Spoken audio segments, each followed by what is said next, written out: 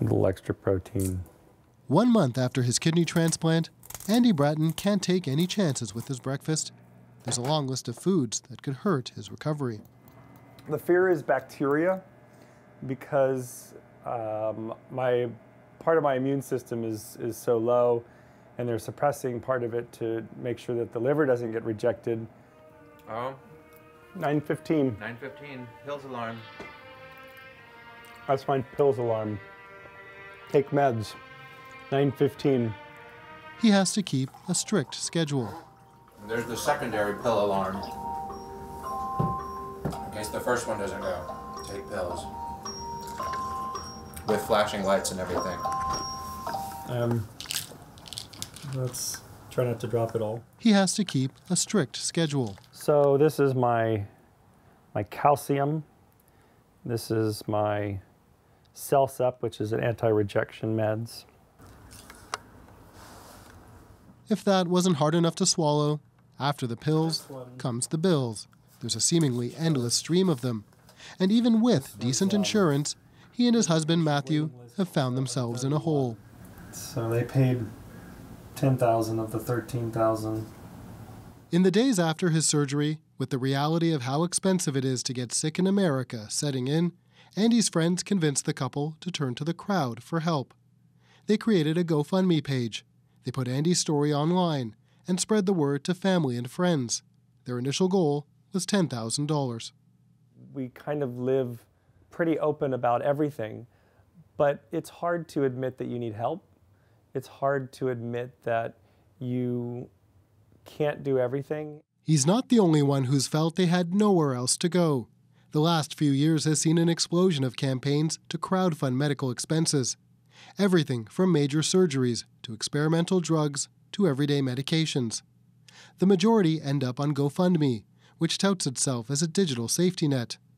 The site says more than a third of the money raised in 2017 went to medical campaigns. But because users don't always file healthcare campaigns in the medical category, they admit that number is probably higher. In fact, a 2016 study found that $930 million of the $2 billion GoFundMe had raised since 2010 went to medical campaigns. The CEO of GoFundMe told CBC, "I think in a perfect world, GoFundMe wouldn't be necessary. But in the imperfect world in which we live, you have to have something." He said the growth in medical crowdfunding is a symptom of a sick system, one where 47% of Americans said they couldn't find $400 for an emergency. These are potential campaigns that are meant to give you hope. But is crowdfunding a suitable crutch for a hobbled system? Lauren Berliner with the University of Washington Bothell has been studying medical campaigns. This is something we see as a canary in a coal mine. She says in U.S. states where the government didn't expand Medicare, they found an increase in people looking for online donations. I don't think the general public is really thinking about how medical crowdfunding is signaling more of a problem than it is a solution. They also found that it's a system where those in the most need don't always get the most help. Winning campaigns are those that can market their illness the best or are lucky enough to go viral. There are thousands and thousands of campaigns at this point, and so many compelling, tragic stories that it is overwhelming. Photos of a healthy subject, a good hashtag, those all help. So too does having a curable illness. To put it in a really crude way, so that the possible donors feel like they're getting a return on their investment. I don't know if you've seen the filtering. In the Vancouver office of crowdfunding site Fundraiser, CEO Daryl Hatton sees that drama unfold on a daily basis. He says the majority of the medical campaigns on his site are American.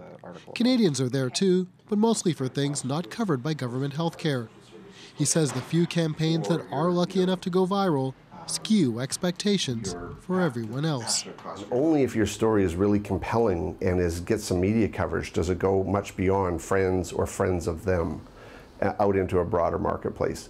So it's really unrealistic to expect that high level of funding to happen.